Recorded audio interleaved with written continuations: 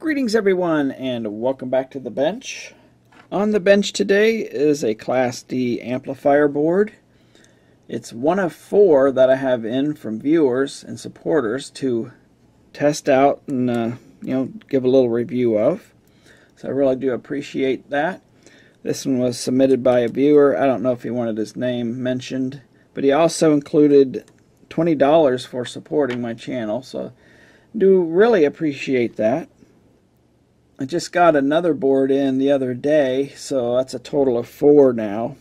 So it may not be in consecutive videos, but I certainly have a lot of fodder now for making videos. So look forward to doing some amplifier boards, among other things. So this came from Parts Express for $13. You can probably find it cheaper elsewhere. And there's the catalog number, mini hi-fi, high power 2.1 Class D audio amplifier board, 2x15 watts stereo channel. It doesn't say here, but it also has a subwoofer channel, 1x30 watts. And the information that came with it said that is 8 ohms.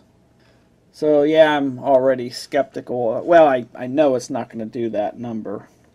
Supply is 10 to 18 volts DC, but they recommend 12, so it can't do those numbers with 12 volts and 8 ohm loads. We'll measure the actual power though. So looking at the board here, these connectors are your outputs. You have your left channel, your right channel, and the subwoofer. You have a barrel type power connector, 3mm stereo input jack. Over here we have the main volume control. This little connector here has a jumper in it. You can remove that jumper and put a 50K pot in its place, and that allows you to control the subwoofer level. If you don't want that, you can just put the jumper in here. At the position here, it just passes the signal on through to the subwoofer channel, or if you move it down between this pin and the middle pin, it'll turn the subwoofer channel off. This connector here, if you short those pins together, it puts the amplifier into standby mode, so just leave it open if you want the amp to run, or I guess you could add a switch to put it into standby mode if you want. You notice it's a filterless design. There's no filters.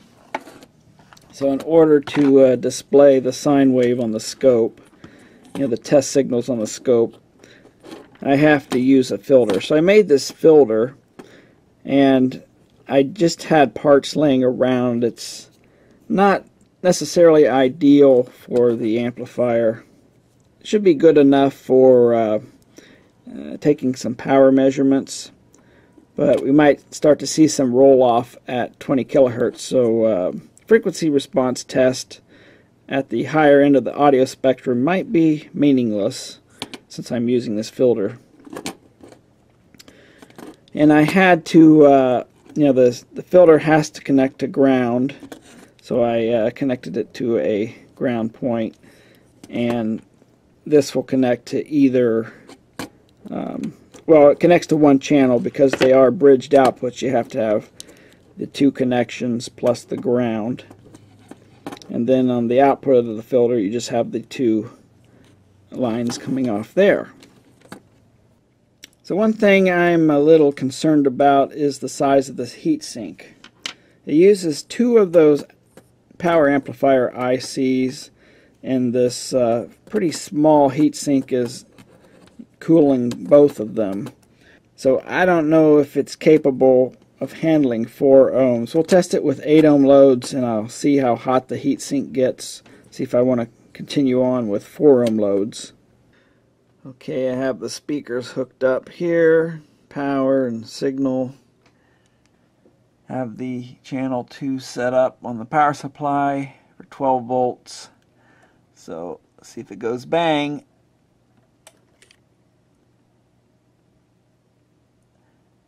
Okay, it's stabilized. The current draw is about 70 milliamps, just sitting idle here. So that's pretty good. It's not drawing a whole lot of power. These are the two stereo speakers, and that's connected to the subwoofer channel. So I'll give you a YouTube music sampling here.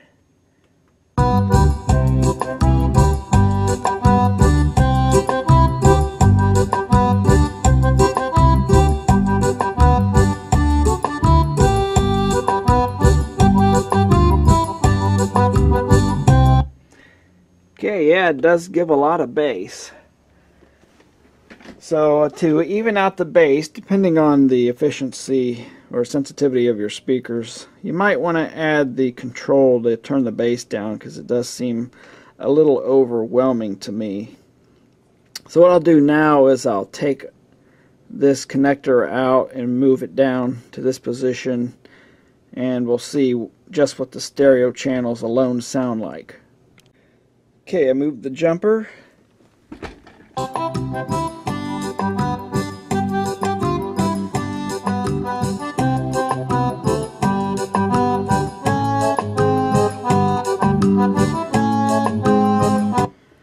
Yeah, it's definitely rolling off the stereo channels. There's hardly any bass to the main channels.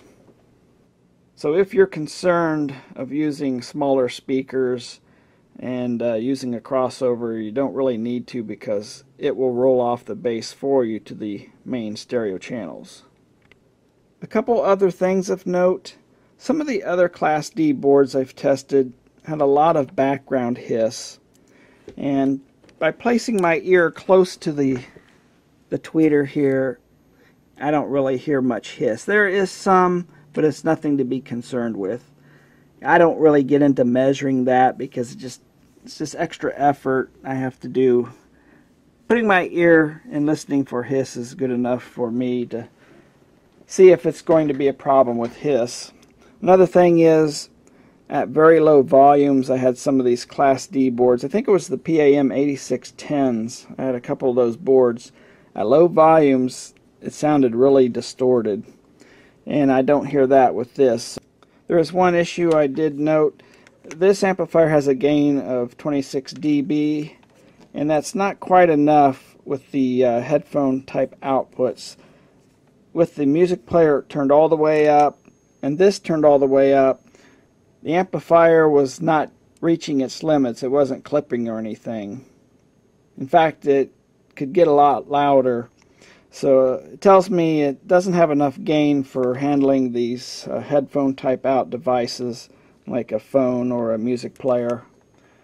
So in order to do the power test, I'll have to connect the preamp so I can crank up the source signal a lot more. Okay, so I connected 8 ohm resistors to all the channels, non-inductive of course, and I have the power supply set up. Notice that the current has increased. Before, when the amplifier was sitting idle with the speakers connected, it was drawing only 70 milliamps, and now it's drawing 120 milliamps. Why did the current increase? Well, the inductance of the speaker coils is high enough that it doesn't pass the switching frequency of the amplifier, which is 330 kilohertz, 333 kilohertz roughly. And it jumps around, but it's at 334 now. So if I zoom in on that, you can see the switching frequency there. And there's very high crest factor type pulses. That's because it's sitting idle. There's no music or anything playing. So let's play the music now. And it's hard to see, but it actually changes the duty cycle of that pulse. So let me turn that down. You can kind of see the music waveform. Well, I need to see a sine wave to calculate the power. You can probably capture some waves and calculate it this way, but I want to get the waveform on there, so or the sine wave, so I can do my usual calculations. Okay, so now I connected the scope probes to the channel that has the filter, and now we're seeing an audio signal. Okay, let's get a power measurement here. So we have the 1 kilohertz signal. Crank it up into clipping. And I like to observe the clipping behavior. I don't see any oscillations or anything going. So that's good. So let's tune it out of clipping. Right about there. Looks like it's about 7 volts right on the money. So 7 volts RMS squared is 49 divided by 8 ohms. So we're putting out 6.125 watts of clean, undistorted power. So doesn't sound that impressive, but if we test at 4 ohm loads, we'll probably get more like 12 watts or so. The heatsink is getting pretty warm. It's drawing about 1.5 amps off the supply. The resistors on the subwoofer channel are not getting warm because it does roll off well before 1 kilohertz, so it's really not putting much of a signal out. I'm measuring one of the stereo channels, by the way. Okay, I moved the filter board over to the subwoofer channel, and of course the subwoofer channel has a low pass filter, so I have to measure it at a lower frequency, so I'm measuring it at 30 hertz. So we'll just crank this up. There's clipping. Again, good behavior on the clipping. There's no oscillations. Now you do see it slanted a little bit. I'm sure there is a input capacitor which, you know, has a lower frequency cutoff, and that's what causes that. But at any rate, let's dial out the clipping.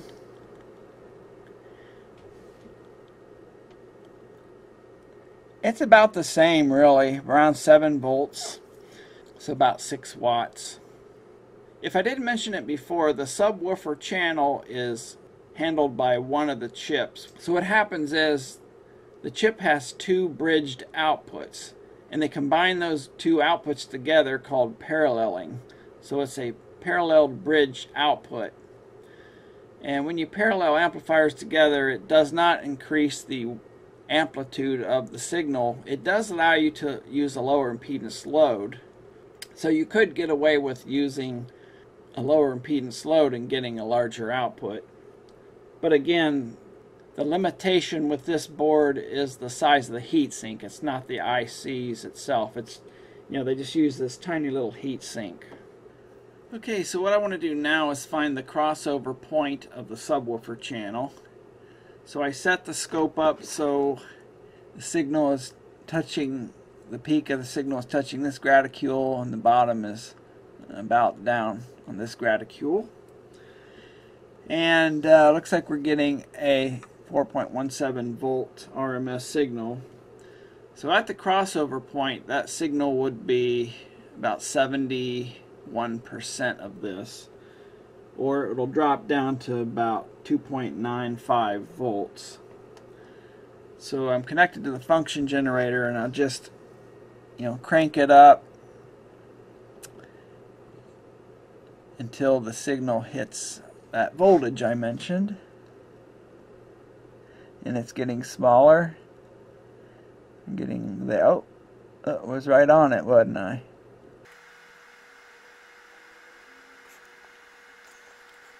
Okay, so we're at 86 hertz. So its 3 dB down point is 86 hertz. That's its crossover point. So now let's just see how low a frequency it will handle before it hits 2.95 volts again. Okay, starting to roll off. Let's see where it starts. We're out 35 hertz. It's starting to drop a little bit, so it's not flat. Pretty significant. Let's go to 20 hertz. Okay, that's 20 hertz, and it's dropped down to 3.56, it looks like. And there you go. 14 hertz. It's not completely flat at the low end. It does roll off before it gets to 20 hertz. You'd have to have pretty good speakers to notice that. Okay, so I'm back on the stereo channel and I'm going to find the crossover point. Turn the function generator down. Oh, we're about there already. So the crossover point is 106 hertz. Another thing I noticed, I had to turn the level down when working with the stereo channels. I have the bass cranked up on this thing. So that's why I'm saying you might want to put the control in for the bass, the potentiometer. And what about high frequency roll off? It's already dropping pretty severely. This has to be due to my filter. I'll have to look at the values I'm using. I just grabbed the parts out of my drawer. I know the inductors are kind of large, so it does make sense that it would roll off. But like I say, this is the filter, it's not the amplifier. I would expect the amplifier to be pretty close to flat all the way out to 20 kilohertz. So yeah, that's one reason I'm really not too concerned with the frequency response test, especially on the higher end of the audio band. Okay, I'll take a look at distortion here. There's clipping, so tune that out. This is the 4.5 kilohertz pilot signal. That's the fundamental. There's a little bit of a third. Now it's possible the filter I'm using is introducing distortion. I'd say the amplifier's pretty decent with distortion. Again, I can't really measure it with the equipment I have. Okay, to summarize my findings with the amplifier, idle current draw was 70 milliamps. Standby current draw was 20 milliamps, which is surprising. Usually when you go into standby, it drops down into the microamp range, but it still draws quite a bit of current. So if you're running on batteries, you don't want to put it on standby and leave it, because it'll vampire your batteries down even in standby mode. Again, I got 6.1 watts using a 12 volt supply with 8 ohm load. And like I said, I don't recommend using 4 ohm loads with this, given the size of this heatsink. Minimum operating voltage I tested was 7 volts. The low pass filter crossover point on the subwoofer part of the amplifier was 86 hertz, and the crossover point on the stereo side was 106 hertz. I had no issues with the sound quality of this amplifier. It sounded fine to me. However, given some of its limitations, it's not going to displace any of the amps that I chose as a top pick in a video I made a year or two ago. So that's going to wrap it up for this one. Thanks for watching. Look at that. We have achieved peeps. There we go. Now you can see them. 3 healthy little peeps. Yeah, good. We'll see if they can fledge or not here in about a week or so. Beep, beep, beep. Any noise you make, they start popping their mouths up, wanting food.